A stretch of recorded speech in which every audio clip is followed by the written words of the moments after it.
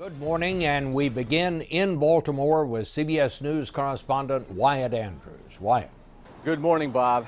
Related to the demonstrations here in Baltimore last night, there was a much different attitude yesterday, especially compared to the violence that we saw on Monday night. The difference in that mood came directly from the charges that were filed against the police on Friday, the 6 officers involved in the arrest of Freddie Gray. Thousands of people marched on Saturday, first assembling around City Hall, then occupying an intersection in northwest Baltimore close to Freddie Gray's home. Plenty of anger was expressed, but there was also celebration due to Friday's arrest of 6 police officers on charges that range from assault to second-degree murder.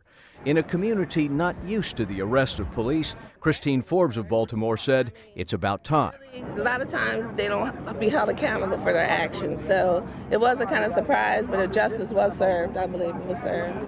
I heard your call for no justice, no peace. When Baltimore's top prosecutor, Marilyn Mosby, announced that criminal charges were being filed, the reaction on the street was unreserved joy. But reaction from legal experts has been more critical. Defense attorneys familiar with the charges say Mosby faces an uphill climb in court. I don't believe she has a slam-dunk path to a conviction. Ben Herbst, a Baltimore defense attorney, says the toughest case to prove is against Caesar Goodson, the officer driving the van when Gray was fatally injured. Goodson was charged with second-degree depraved heart murder, a charge that requires the state to show that Goodson injured Gray on purpose.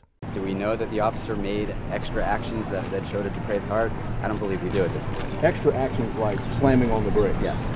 Still, the fact that charges were filed at all drained some of the anger from the streets. Baltimore's police commissioner is Anthony Batts. And now we'll have the confidence that the truth will come out and the truth will overcome for all.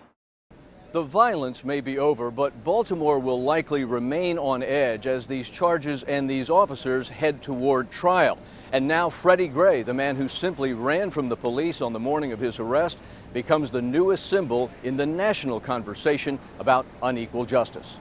Bob? Wyatt Andrews in Baltimore.